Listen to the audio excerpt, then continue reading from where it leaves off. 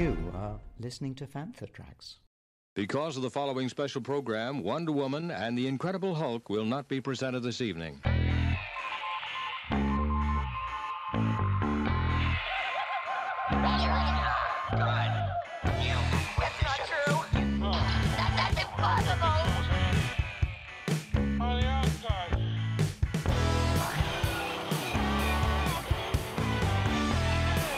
It's time to get all your Star Wars news in a single file.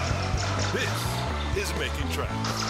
Here are your hosts, Mark Newbold and Mark Mulcaster. That's not true. That's impossible. You're listening to Making Tracks and a very special episode from Farthest Film Weekend. This was back in December 2021 at Star Wars Family Fun Day, and I had the great fortune to sit down with Neal Scanlan, creature effects head on the Star Wars sequel trilogy, Rogue One and Solo, to talk about his amazing career. You'll be able to see video footage of this on Panther Tracks TV very soon, but for now, here on Making Tracks, this is myself chatting with Neal Scanlan.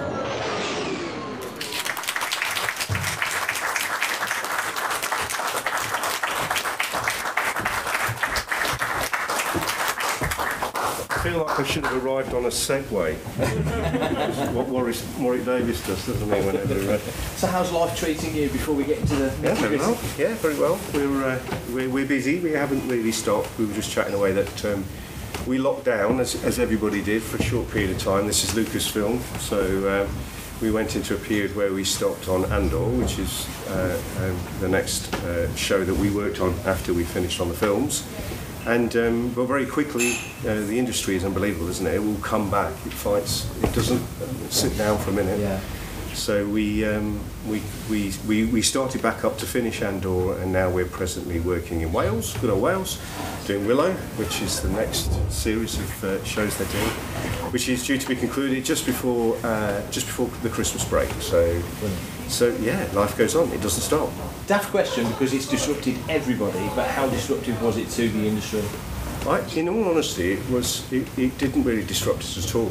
I mean, there was that obvious period where everybody was unsure, everybody was nervous and scared about what the pandemic really meant to them. But the industry itself was so quick to, I think, set in place protocols and a kind of methodology of how it would deal with it.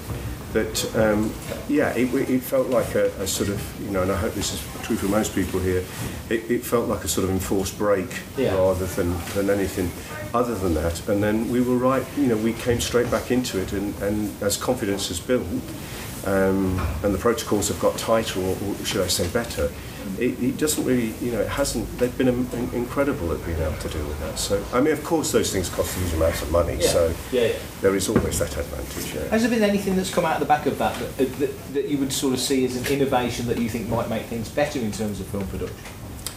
I think what's really interesting is that the pandemic has completely changed the film industry. I think up until the point of lockdown, we were an industry that has, since time begun, refined and found a kind of way of working and an understanding of how we all work as this fractious group of people. And the idea of working away from home, or the idea of sort of making projects outside of, say, the cinema release system hadn't really come into play. And during that lockdown period, I think the studios kind of reconsidered it completely. Yeah. And now we see, obviously, this enormous amount of work that's hit the industry here in the UK, and we all have to, especially in my world, but I'm sure it's for every department, really had to consider what it's like to not able to make a phone call and just get 100 people to come and work with you, because those people are now all being used on different productions. So the industry has exploded and become a place that I have never experienced in my lifetime, and probably the most vibrant and the most opportunist time that I've ever known. So it something made everybody reconsider it right from the very, very top. I mean, I fear for cinema. I wonder if cinema is going to suffer in the long term, because so much of the shows that are being made now are being made for subscription TV.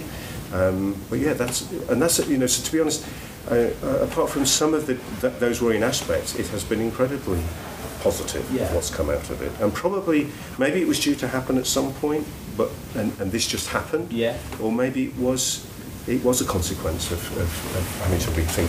People were watching things at home, weren't they, and enjoying them.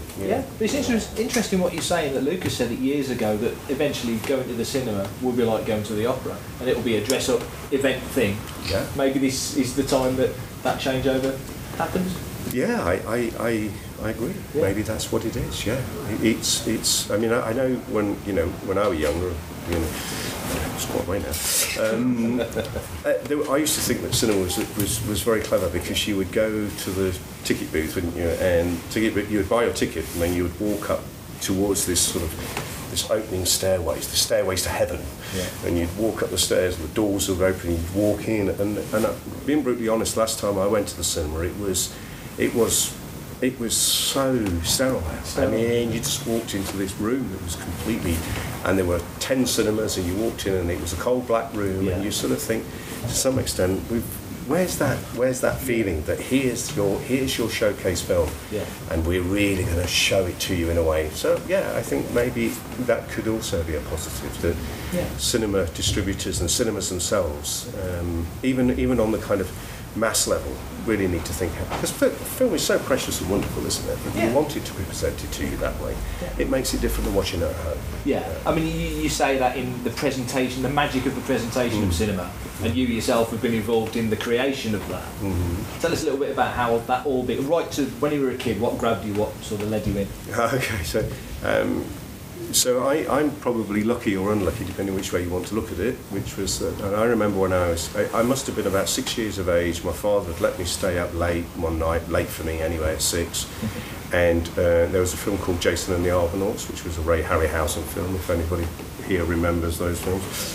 And there is a sequence where Talos, this huge bronze statue, comes to life, and quite frankly, at that moment in time, people say this of them, but a light went on, and I knew at that point that's exactly what I wanted to do. And there was no negotiation, there was no lack of clarity. Something switched itself on, and I became an absolute Harryhausen fanatic. I mean, I went to bed with Ray Harryhausen every night, and pored over his books and pored over his work, and he completely encapsulated me and took me to a place and just motivated me. So really, from that moment on, and in those days there was no internet, there was no way of finding how to do things, so you had to, use your own imagination, I suppose, and your own inventiveness, or pour through magazines, tiny magazines that, like Starlog or whatever, to find that little picture that was that next little bit of the jigsaw puzzle. And that really that drove me to art, that led me to art college in a sense, where I did a foundation and a partial BA course. I never finished my Bachelor of Arts course because I went to see a company called Cosgrove Hall, who were a stop motion company. That was my dream place to go work at the time, and I went to visit them and showed them my work, and they offered me a job. I didn't tell them I was at college, I pretended I wasn't.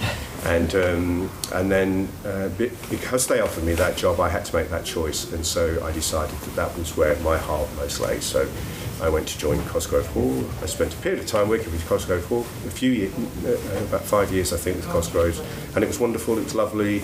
And then I made a lucky move down to London, where this whole new thing was sort of coming off the back of films like Greystokes and Crystal, which obviously Jim Henson and his team of people, so this new thing called animatronics was happening. And so at that time, animation was falling into the sort of shadows, animatronics was taken over, and so I found myself in that world, and then just continued, and have continued in that environment ever since. Hi, this is Julie Dolan, the voice of Princess Leia, and you're listening to Fanthetrax.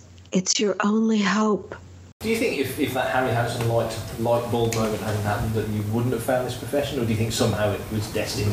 I don't think I would have found this profession. I think I'm a maker of things. I never stop making things, and when I don't make things at work, which I no longer do very much, I still make things at home different, and my interest is obviously in the real tangible world. The digital world is one that fascinates me, but I'm not sure if I'm wired the right way for that. Sure. But whether it would have led me into the film industry without Ray being there, I'm not sure. It happened so early that it kind of really did define who I was. So kind of knew who I was at that point. Yeah. It's funny when you think of people like Harryhausen in that time period. Like Willis O'Brien came before, and then Harryhausen was sort of his student. And there weren't that many mega effects films. Yeah. There weren't that many geniuses like Harryhausen. So it doesn't seem to be quite the same now because it's exploded in such a way. Yeah, I mean he was an exceptional human being, and he was also he zealously guarded his techniques as well, and I see absolutely why he would. So therefore he was dominant, I think, during that period, and as such created a place of his own, wasn't it? There was something about going to see a Harryhausen film that no other film could do. So it was an event. Yeah. You mentioned animatronics, obviously. It's such a marriage of different disciplines, and a lot of things come together to make it work. And doing what you do, you're a collaborative person because you've got to be. Was that a big attraction to what you were doing? I think what happens is there's a point in your life when you realise you can't do it all, and as much as you would wish to want to do it all, you have to decide. Do you want to stay just doing what you do, or do you want to try and fulfil a larger ambition by working with working with other people? And so I think that is just a natural progression in not necessarily natural progression, but one of the avenues that you can take along the line. And so what became a wonderful challenge for me was when I worked with the Jim Henson Creature Shop, and unfortunately we had lost Jim several years before. That we needed to embrace, I think, the whole bigger thing and grow that company in somehow. And the only way of growing that company was literally to start to work, to take projects on, design them in a sense along with the production team as to what you were going to try and do. How were you going to do that? And then have people around you that you could train or work with. And you have to train some people who are brilliant anyway. And so you kind of just naturally grow into that place, really. Yeah. That must have been a very special time working at Henson, just because of the history of it, because everybody knows it. It's so beloved.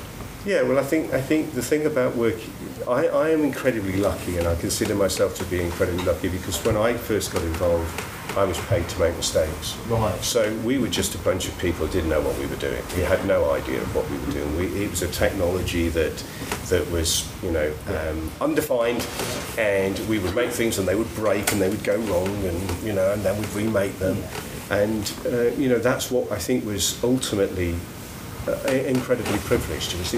Today, the pressure on so many people, on all of us, is to come into your respective industry or respective discipline and be really good at it right from the start. Yeah.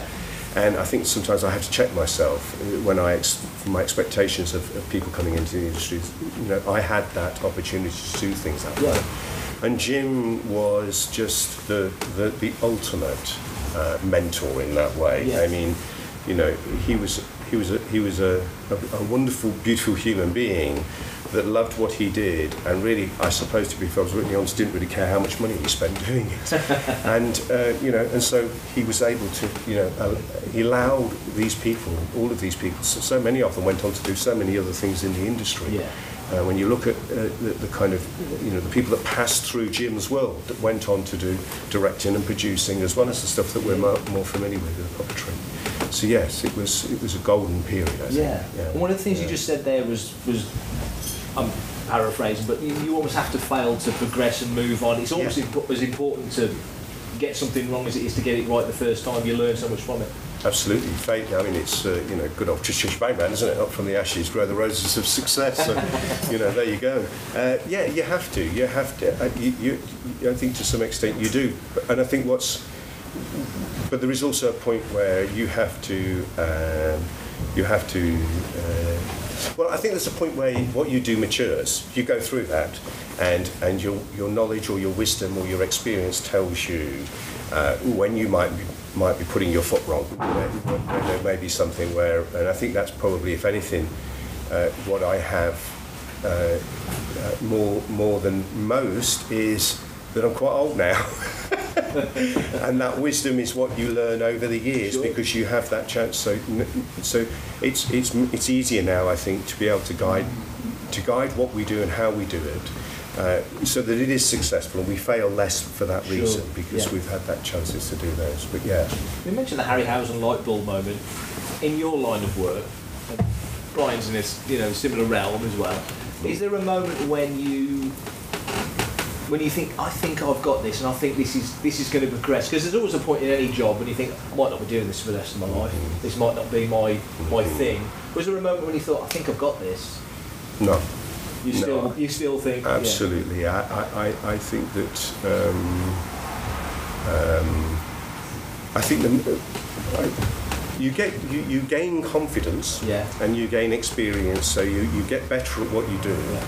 But I think, for instance, if we take Force Awakens, when we sort of came to do Force Awakens with JJ and Kathleen Kennedy, they had no real-world experience of animatronics at all.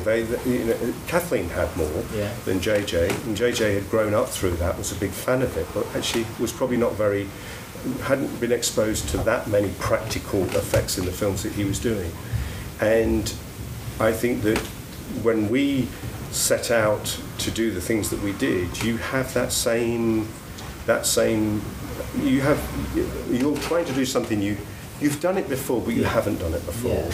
So you're never really quite sure whether it is going to work out. You just have to have the confidence and the conviction, and just, to be honest, the nerve and the trust in all the people that are working with you to do something and hope it will work. Yeah. If it does, and then if it doesn't, then maybe experience tells you at a certain point to be able to change tack, to draw it back to somewhere. But I don't think you ever get to that place where, I haven't anyway, where you think, oh, I nailed this, it's easy, or this is it. Yes, there is an element of, yes, we know what we can do, but I think always in the back of your mind you're trying to push things a little bit harder, so that puts you in a slightly unnervy place, or a less comfortable place. When we spoke, obviously we spoke for Insider at length, and one of the things that sort of came out of that to me was, as years move on, technology progresses, but in other fields it progresses as well. So now there's this nice marriage between the CG world, the practical world. People would assume the CG world has gone leaps and bounds, but your world has as well, to the point where it's not always a given which character will be one or the other. Yes. Stepping back briefly to Babe, obviously, which is the big Oscar win for yourself. How was the mixture on that one? Because CG technology then was fairly still bedding itself in. Your technology, I would imagine, for that particular show was very bespoke, very sort of new. What was the marriage like on that particular film? So I think with a lot of the projects that we worked on, and Babe would be a good example of that, is that certainly at the time where CG was much more in its infancy, the only way to get a pig to talk was to do an animatronic version of it, and hopefully that animatronic version would be convincingly enough to the audience to believe that they're actually watching a real pig talk. CG, at the time of Babe, it was possible for them to do it, but it was extremely labour intensive, extremely long process, and extremely expensive. And there was also, I suppose, that middle ground doubt in George Miller's mind of whether or not you'd actually get the performance of the real animal enough to be able to do any form of kind of CG on top of it. Sure. So the premise was we should try to achieve everything practically, and where we can't achieve it practically, then we'll have to do CG, because that's our only other version. And as Babe was one of the first films, probably the first film, where the animals were designed as such to be able to talk with lips rather than just or as a narrative that Disney had done before, then it was imperative that you try to get as many shots practically, because the budget would have been undefined otherwise. How would you define the budget? You mentioned Force Awakens. There's some Star Wars fans in the room. Maybe we'll talk about that. How early doors were you involved in that particular project? We were probably involved about a year before, I suppose, and we started initially just with designs. So the idea was that JJ was in the States, we were here, We knew that the film would be made in the UK at Pinewood, and Kathleen and team, there was also producer Tommy Harper who was involved. We're really assembling a UK team of people and just testing the waters, I think, because one of the biggest things that we all are responsible for, I think, in front of people like yourselves and thousands and millions of other people as well, is what I call the sort of, the heart of Star Wars and what Star Wars is. And it would be unprofessional of me to mention any names, but I will. No. There had been other people involved, and some of the designs, I think, had taken Star Wars away from the soul of Star Wars. And I think that one of the great things that we have here in the UK is I think we understand Star Wars very, very well. I don't know, it seems to be more, it comes to us, I think, maybe we're just closer to that real world that George wanted to hold on to. And so it was really, that was the most important thing, was to get to a place with JJ, the director, that he was confident that we were producing a faithful world for him to be able to operate. He didn't want to throw away everything and redesign it and take Star Wars in a whole, in his, not his world, just in a whole different way. He wanted it to be as authentic and as heartfelt as he possibly could. And so certainly with our designs, production design, the worlds, all those things, costume, all those things, needed time to to sort of get to that place, and he needed that journey with us. So it was, we did multiple designs of characters and creatures and aliens and things, so that he could pour through those designs and begin to sort of do a kind of X Factor selection process, whereby that was the group that most felt that it was hitting the right note for him. And that was also a kind of a way of building a relationship with him and Kathy and ultimately with Disney, but also as well, I think, allowing them the process to find themselves as well. So they had that time too. So that first formative part was very much about getting to know Star Wars, I think, and getting to know each other creatively. It's an interesting point, though, that in the most tactile physical sense, Star Wars is completely British. Yes. Certainly the aesthetic, if not, the rest of it. So for them to grow that. Yeah, I agree. For everything in one location, daily news, reviews, interviews, podcasts, video and social media feeds, bookmark FanthaTracks.com for Star Wars news 24/7, 365.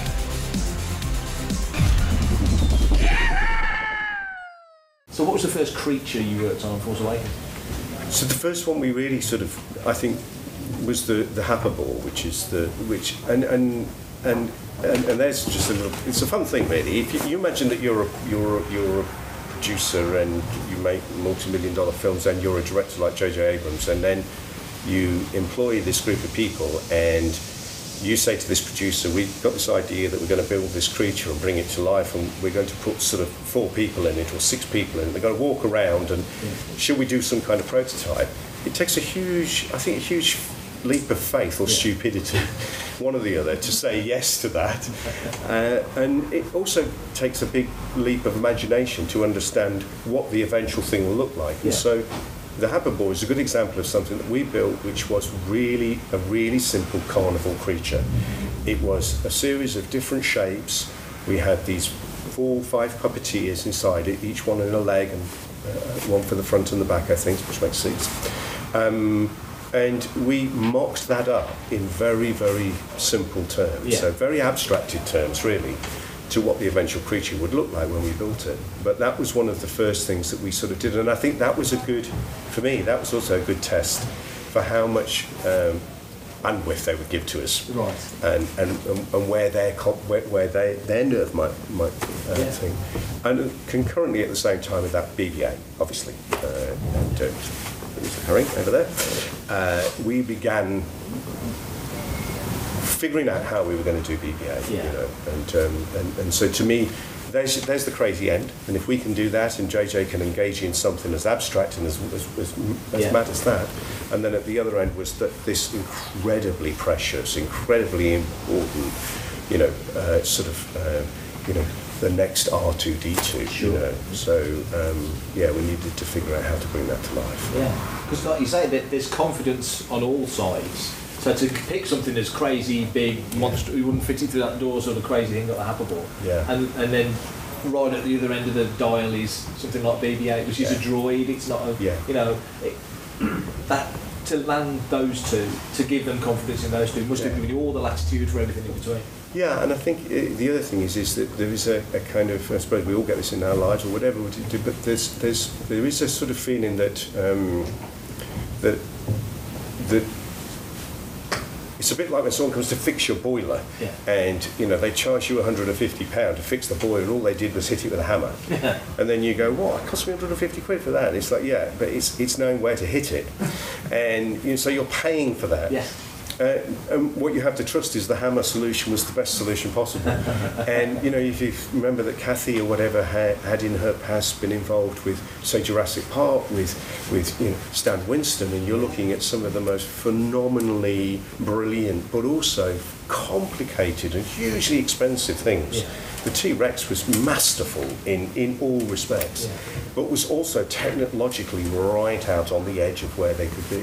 And what we were suggesting was that we were going to completely throw all that out the window, and we were going to use much more traditional, what we call mantronics, or should I call it now peopletronics, as a way of bringing these things to life. And I think that can be sometimes it's easy to blind people with science, and they feel like their money is being well spent because they can see it. Yeah.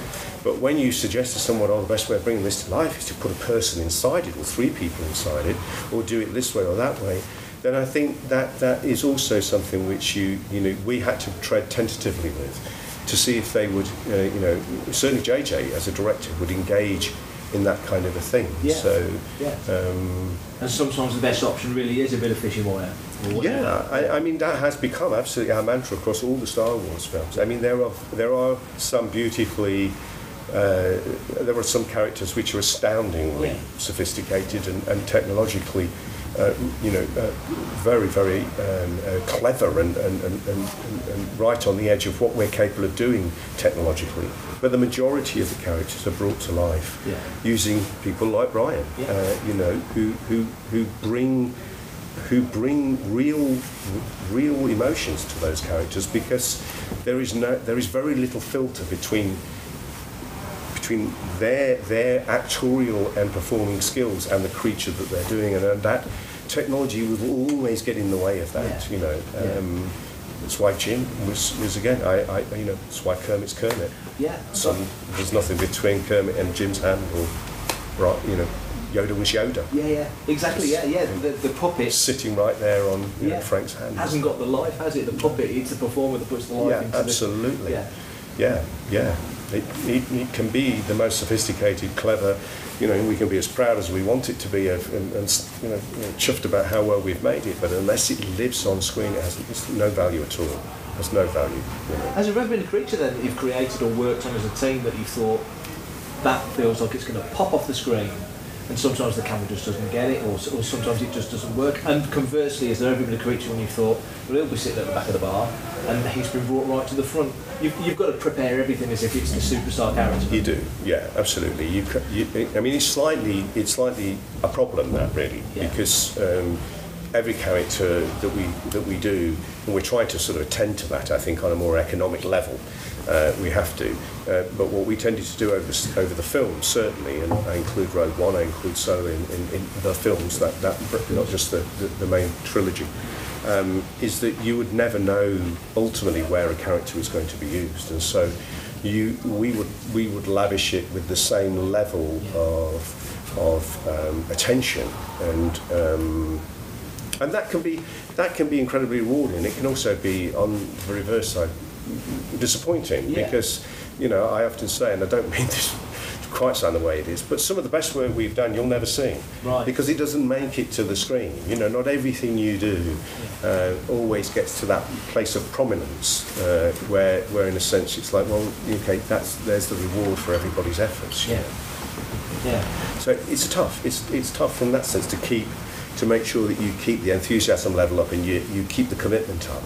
it's a gamble. We're all playing a game of gamble. Yeah. I mean, there are certain characters are going to be featured. Sure. Certainly, they're bankable, and BB-8 or Yoda or Sabak Table, for instance, is a great example of where we knew that those characters around the table were an integral part of the narrative. Yeah. They would definitely be filmed alongside the actors and would be as featured as the actors, whereas many other of them are just part of the Star Wars world. So yeah. Because I suppose ultimately it gets laid out to the director and he makes choices, and then the editor might have a different opinion or whatever. Absolutely, yeah. It's all fodder for that. Yeah.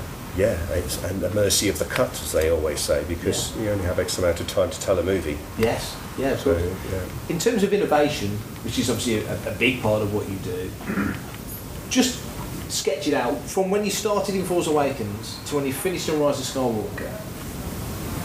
What was the leap? Because it felt like Force Awakens was a massive leap to get to where that was. Mm-hmm. But you're talking 4 or 5 years before you get to the next, to the final part of that trilogy. Were there many innovations that made life easier, that gave you other options? I think technology moves ahead very slowly in little nibs, and it's really difficult to quantify it. Yeah.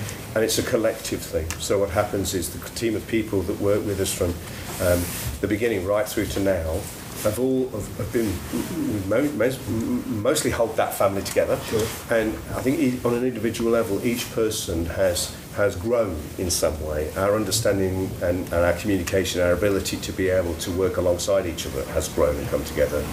There are real points though where, for instance, if you look at, say, Maz, originally Maz was going to be a puppet in the first instance. Yeah. Finding the design for Maz was phenomenally difficult, and we really didn't get to that point until almost the very end of Force Awakens. Way too late to have done something in animatronics. But then by the end of it, we were able to then create, what I think is probably the best animatronic entity we've ever made. Yeah. And again, it is a real shame. There's a lot of sequences that were shot with Maz. Around the whole Leia story that don't make it to the end of the film. But I can say at least with conviction that when we shot that puppet, and I think JJ would back me up on this if he were here, as a practical effect, she was phenomenal. Yeah. And that was literally down to the control system, the engineering, the animatronics, the skin technology, the painting of the skin, the making of the eyeballs. All that stuff was, I think, poured into Maz, and I think everybody that contributed to it were at the very highest end, really. The other side is, does technology develop? I think technology implies that it has to be something that we maybe don't understand or is new or we invented. I think what we did though develop was almost an unbreakable confidence. Or certainly I had an unwaverable confidence in the people that I was working with to be able to do anything that I was asked of. So and I still do, but by the end of the trilogy, I would be able to sit in a meeting with a director, with JJ or whoever, and they would say, "Well, you can do that, can't you?" And my answer would just be yes. Yeah. Because we had really, say on Jurassic, that's technology in its own way. Yeah. The technology is a sum total, isn't it, of everybody's skills that create an entity at the end, not an individual advancement in an electric motor or anything like that. Yeah. So yes, we had progressed to the point, I think, of almost complete confidence in what we wanted to try and do. Because it's part of that collaboration. Yeah, absolutely. And I suppose one innovation, one tweak, one adjustment in the positive sense helps everything, doesn't it? Yeah. And that's happening in the mould world, where the mould makers are making a mould and they figure a new way, a slightly different approach. It tweaks your understanding. And Kenny Wilson, who's the head of our mould shop, always coins this phrase to say it's a 50-year apprenticeship, and I think that's really quite true, really. Which is what makes the job so fabulous for people, because you're not ever always repeating what you're always. They are also pushing and testing themselves, which is what makes it engaging. Yeah. So given that attitude yourself, you never stop learning. Nobody ever stops learning, but certainly in your trade, you never stop learning. It must be delightful then when something comes along that you thought 5 years ago, we're never going to get to that, and all of a sudden somebody figures it out and Yeah. I mean, it's I mean, I'm so lucky because, in a sense, that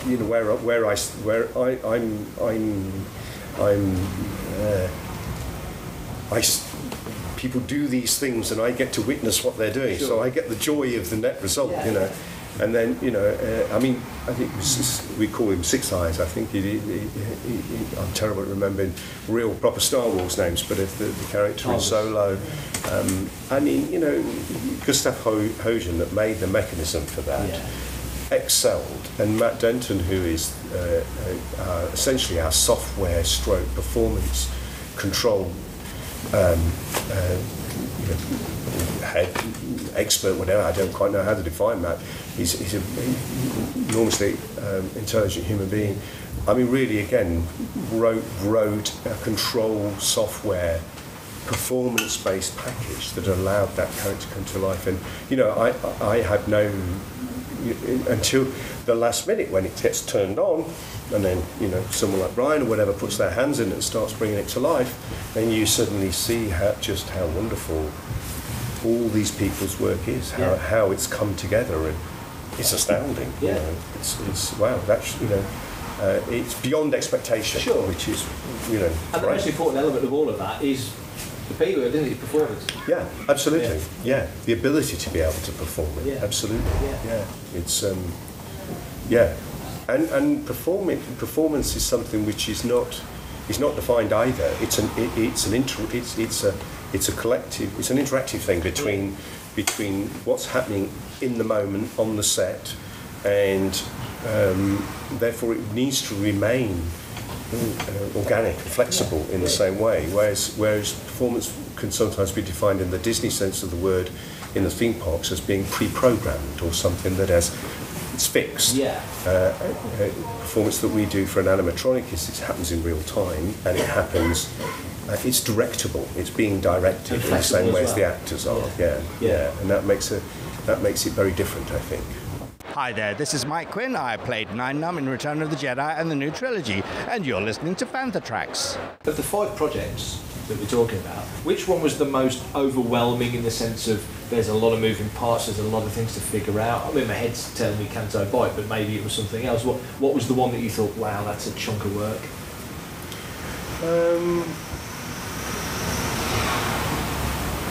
I suppose, to be honest, I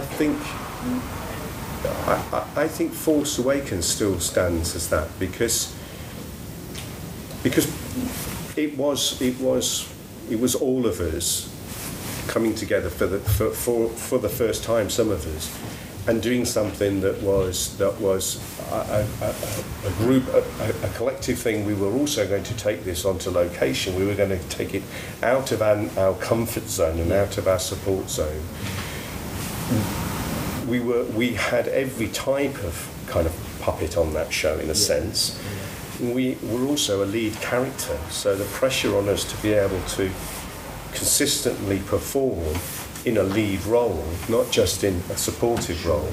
So across the board, I think that film tested all of those things. So when we came to work with Ryan, then we were much more confident, of what he was able to throw at us. So something like the Sea Cow, which seems on the surface to be much more difficult, flying it in on a helicopter into a location in Ireland and setting it all up, kind of does on paper, but in actual fact it was more just a case of going through the same experiences that we'd gone through by taking the characters abroad on Force Awakens. When we spoke before, you said that there's a budget. It's not a fixed budget for a specific thing, but a budget. So when you mentioned the Sea Cow as an example of when we spoke before, you said, well, why wouldn't we do it? Why would you let ILM do it if we can build it and make it happen? So that must give you pride when you put it on that mountainside and anchor it down and all that stuff. Yeah, absolutely. Yeah. I mean, the true reality is that practical effects are still cheaper than digital effects, whichever way you look at it. And so, you can have an internal debate about whether you believe that, why do practical effects, why do people respond to practical effects differently than they do to digital effects? Which is better, which is whatever, which is generational? Is it just that I'm old and I like practical effects and I like digital effects, but if I was younger I wouldn't? All of that is so thing, but on a pure budget economic level, It is always better to shoot something and get it in camera and have it there already on the negative than it is to go into a post-production scenario and have to generate it later, I think. And whether that will change as the years go on, I'm not really quite sure. I think when you look at digital and you look at the huge amount of work that they have to do in order to create a digital character, it's not dissimilar to what we have to do, to be honest. They are building it from the bones up, as we are.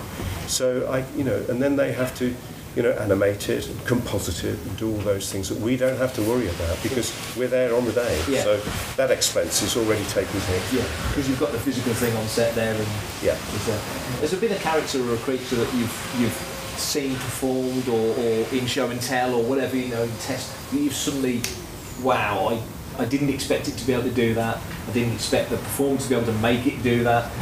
Something that really came alive in the moment that maybe you weren't quite expecting to be so impressive. I think, to be honest, although it didn't make it to the screen in a completely practical sense, because ultimately it was modified with CG later.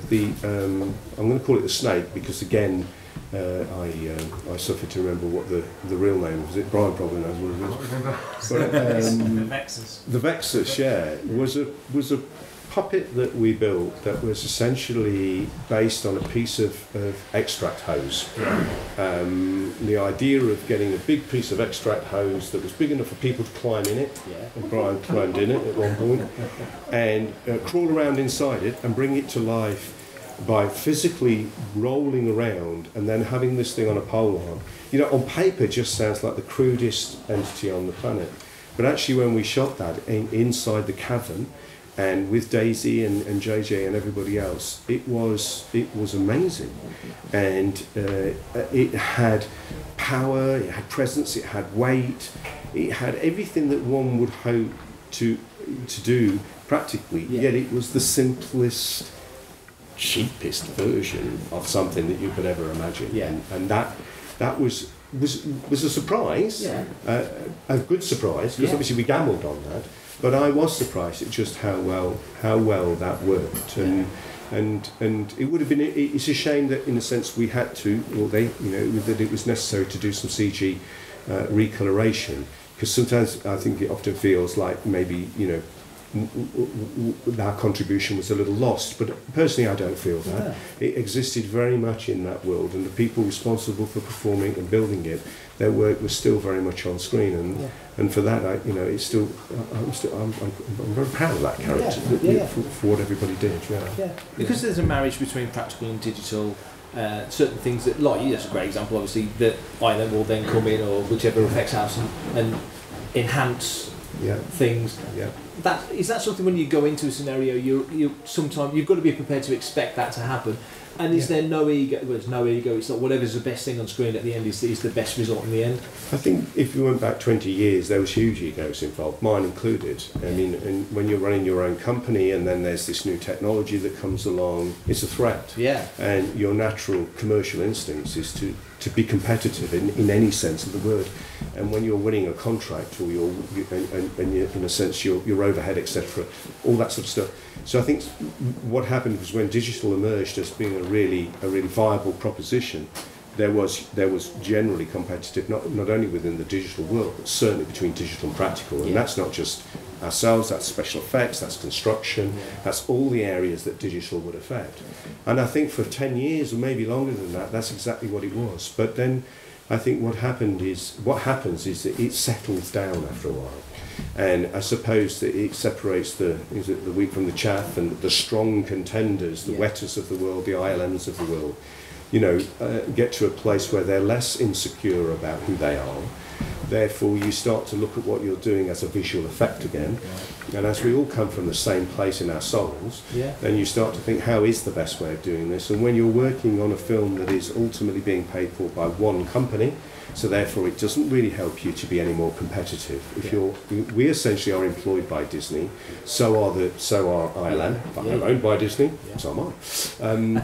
And so therefore that removes that as well. So there's no commercial competition, now it's purely creative. And I still personally don't believe that we have done enough, and has not yet been the perfect combination of practical digital effects. I would love I still think there's a really amazing, there's some amazing stuff to come if the opportunity was ever allowable to be able to really do both. And that's the problem is not because you need to, you have to do it because you want to, right? Because you don't need to do it. Because digital does it brilliantly, practical does it brilliantly. You can enhance one a little bit or whatever, but actually there's also that desire to say, let's throw that aside, and let's just do something that is this because we want to do it and we want to do it, and you know. We try, and I'm sure there will be a point where a character will come along where it's almost like the only way to do this is actually just join forces on an almost 50-50 level. And it's a little bit like Go Motion, when Go Motion came along and animators were then being driven by servo motors, and there was a kind of marriage between the technology that was emerging and the traditional animation that was there. You know, we get Dragon Slayer, which is stunning. Are there any creatures that have been put on screen in the past when you still look? I mean, you're an insider, so you kind of know how these things work.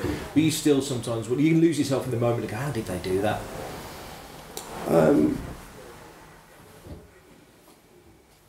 What I mean is sometimes it's the performance as much as I think if you go back to things like, and it's a great Star Wars thing, really, if you go back to Metropolis and you look at the suit and you think, I do think how the materials, the understanding, the artistry, all of that is just mind-blowing, isn't it?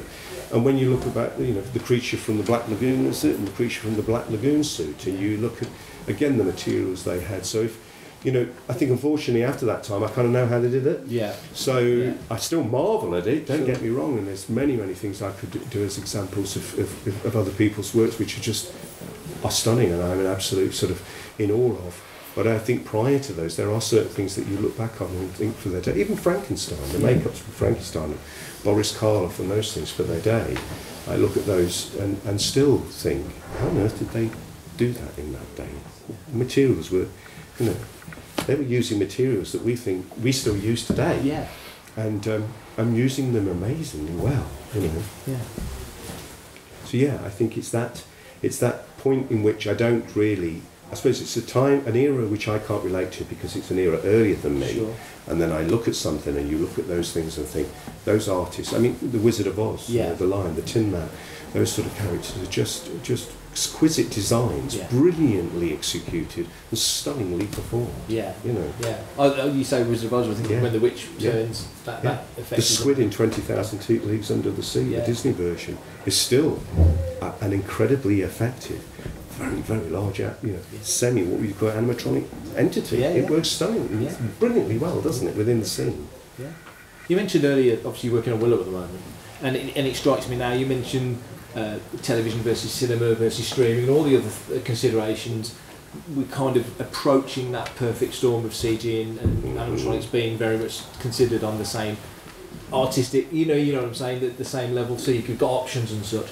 How different is it for you going from working for Lucasfilm on big screen stuff to now working for Lucasfilm on small screen stuff, or is there really no difference at all? Is it very much a similar thing? It's essentially the same thing. I mean, I think that you can't drop the quality. No. You can't change the brand, and therefore, I think it's everybody's responsibility to maintain that across the series. It is much more demanding. There is less predictability. I think we're young in how to do that, and again, it's all right. It's much better when you're a cosy group of people that happen to have done 2 films together. Now we're much more groups of people that are thrown together from different walks of life, who necessarily, some people have never been involved with the Star Wars project, and a lot of them haven't. So those things are much more demanding, and they take a lot more. It takes a lot more, I think, to keep the process moving efficiently, but actually at the end result has to be the same, and so therefore, in so many ways, our processes are the same. It's, I think, cumulatively making everything to get it on the screen hasn't really changed. Sure. However, we're having to relearn, and I think everybody would agree with this too, that's involved. We're having to learn right across the board how to get that onto the screen under a different kind of time pressure, under a different kind of, the dynamics are different, and we're not as well versed in it as we once were. Not as well versed in it yet as we are in film. Sure. It's going to take a time. Yeah, I mean, he said about so many more shows now, so many more companies and streaming things, and those talented people that you had as a team, let's say, on those 5 movies now move on, because that's the way life goes, and new people come in. And going back to something he said earlier about how you kind of know when it feels right, when it's Star Wars, there's that aesthetic and that heft and that feel to it. Is that a challenge? Many of your team will get it and know that, but is that a challenge conveying that to somebody who's got all the skills in the world but doesn't quite get that Star Wars aesthetic, for example, or Willow? Yeah, I think I've come to the conclusion with, and it's quite recent really in my mind, a bit of soul searching I suppose, is I mentioned that when I had my little eureka moment, and I think we're all guilty of looking back on your own life with a certain amount of kind of self-gratification, and I was this and I was that, and you kind of expect you deep down it would only be truthful and honest with me to say that what I want to do is to have people walk through the door that are like me. And when I realised actually there isn't anyone going to walk through the door like me, because I'm just some old fuddy-duddy that did stuff a certain way. Sure. In fact, the problem is that I'm looking for people that will walk through the door that can do what I do. And I should be looking for people who can walk through the door. I should be changing my attitude, my how I'm going to do things to accommodate younger generations and artists of today using the techniques that they're good at. Right. So it's a really interesting thing that we have, as I say, I think we're about to go through another phase, which is to reinvent on a fundamental level how we make things and do things. Yeah. And what technologies we use. I mean, for instance, we recently did a job where in our world we would sculpt something in clay, we would mould it in fiberglass, we would produce it in foam, we would do this and do that. We just did a job where nothing at all was done in any of those departments. It was all done digitally and farmed out to different companies. Right. So the mould was printed using printed 3D technology. So we sculpted it in ZBrush. We sort of skinned it in ZBrush. Yeah. We built the mechanics inside SolidWorks. The mould went off and was printed and came back as a negative. The skull and all those bits were printed as positives. The parts were all machined on machining centres and came back and were put together like an Apano kit. And then obviously we did pour the skin and things. But what was really engaging about that, or interesting about that, is that there are lots of people who are learning at college today who know how to do all those things. Right. They don't need to know what I was doing with Jim Henson all those years ago, or how we did it so many years ago, because they know how to do it that way. Right. It's me that needs to be able to accommodate and change and bring them that new generation. That's where the future of what we do lies, not in taking the craft forward. Right. It's really finding the craft and taking it forward. Keeping an eye on what the soul of it looks like and keeping an eye on what the heart is. That's really fundamental, that's at the very fundamental start of the design, and how you might perform it later and how you might bring it to life and what fits within a Star Wars rather than, say, a Marvel world. Yeah. But I think I've hijacked your question a little bit, because it is a little bit that, I think that's to me something that's really, it's not like the penny's just dropped, but I think it's really a fundamental change and that comes from that question of not just being able to always put lots of people on. By solving a problem by using lots of workforce is one way of doing it, and the other way is essentially is to literally look around you and kind of, right, let's embrace all of this and really find how we do things so that we can do things, unfortunately, with less people. The fortunate side is there's more work for people anyway, so no one gets to lose out. So maybe at this point of your career then you're imparting a wisdom that you might not have expected to pass on, because maybe you thought it was a more tangible hands-on thing, but from what you just said, it's almost like get out your own way, Neil, and do something different. You're absolutely right. I honestly feel it's my responsibility to redefine how we do things before and then pass the baton on. That's, not to walk away from an industry and let that knowledge fall away, but to to take that knowledge and take that experience and take all of what we have and package it and present it in a way that today, the young of today, the artists of today, can take hold of it and take it forward. That's the baton that we have to hand to them, not the old rusty baton. It has to be a new shiny one they understand, you know, and it needs to be shaped in such a way that they can take it forward. Because as we said, we'll never get that opportunity to do what we did and do things wrong and develop over those years. I think that's a really important. I think that's probably true across the whole disciplines of the art departments and costume and all of those places where, and of COVID as well to some extent. The whole thing took working people needing or more people working from home now and working with their own environment, still being effective in the workplace. It's all a big change, isn't it? I'm Brian Herring, BB-8 puppeteer, and you're listening to Fantha Tracks. That'll learn you. Within the Star Wars galaxy and the work that you've done, what's the proudest moment? It doesn't have to be a creature, it doesn't have to be Yoda. The proudest moment. Yoda? Yeah. And when I say I'm proud of it, because BB-8 is you know, I mean, I'm very, very proud of BB-8. Proud's not the word. Proud, probably BB-8, to be honest, because I think that with the help of people like Brian and Dave and Matt and Josh and Giles and all these people that put it together, the team that put him together. I mean, the design was JJ's. I attribute that absolutely whatever. But I think the ability to, you know, to actually bring him to life and have him live in that real world in the way that we did, I think is really sums up what we do. And I'm very proud of that. Was proud from the point of a different perspective. I was just proud that we were able to sort of, you know, what am I most pleased with, or most chuffed is a better word, is getting to work with Frank Oz.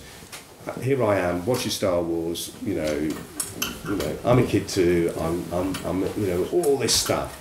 And although I'd worked with Frank previously on a different project, it wasn't the same thing as working with Frank doing Yoda. I mean, that to me was, I'm the child in that moment. And I think, you know, it's, and that was very true, I think, of when we were on set. I remember we were on set, we're in an outside location, it's freezing cold at night, we're high up on a ridge, it's 4 a.m. or some insane time because we're shooting at night. And I remember looking down that way, down the hillside, and there must have been 30 to 50 people all just stood there. It was totally silent, and every single one of them was that child for a moment again, and all they could hear was Yoda and see Yoda. And I just thought that's the magic of really, you know, that's it, sums it all up for me. So yeah, BB-8 I think is really amongst so many. Well, those questions are really cruel.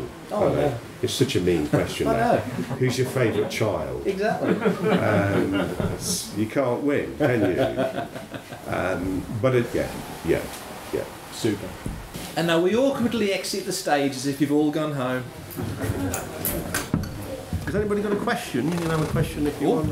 If you're happy to take a few questions. It's just like, so obviously within your Star Wars work, the context of that, was there ever a time when they said to you, like, create this or we want this to work like this, and you thought, nah, it's just, I can't, it's impossible, or, you know, it was the most challenging thing you had to do, sort of thing? I think what tends to happen is you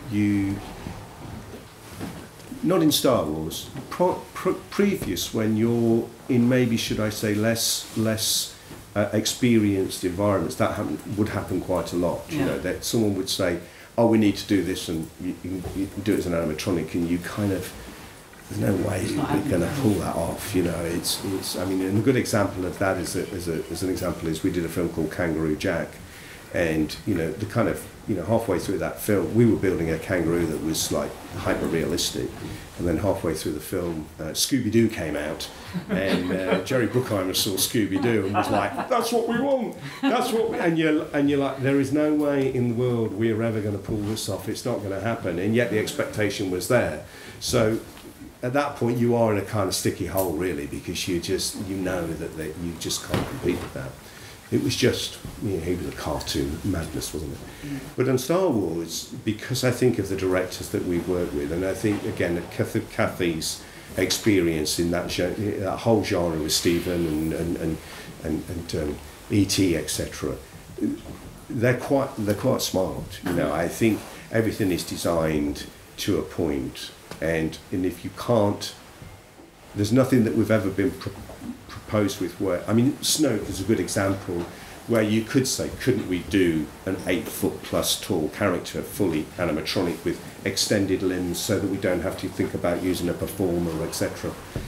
And maybe in a more foolish time one would have said we could, but now it's just, it's I think sensibilities kick in. Really? There's a few things we've done which have been hair raising, where I remember on Rogue there was a Paul Gullet, which you see unfortunately very, very little of.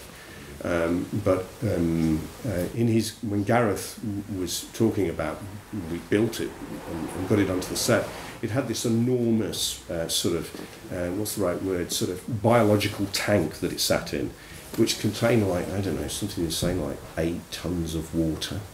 It was a bomb ready to go off. And there were puppeteers, 20 puppeteers underneath it, and at any one point, that scene in Tower Inferno when the tank's blowing. So we've pushed it a bit sometimes, and you sit there thinking, "Phew, glad we got through that." So, and filling it up was kind of, it was a little bit that way, as was making the mould, where you're pouring, 2 tons of silicon all in one go, which is like, £1,000 a pound or something ridiculous. So yeah, it has been a bit, yeah. Thank you. Yeah, no worries. It's really interesting hearing you speak, Neil, about the next generation and how you're sort of preparing for that. I think the franchise as a whole at the moment is starting to think about those big questions about how it moves forward. When you talk about the heart of Star Wars and what it means to be Star Wars, how do you think it moves forward? Where do you think it goes next in terms of pushing the boundaries but still being recognisable as Star Wars?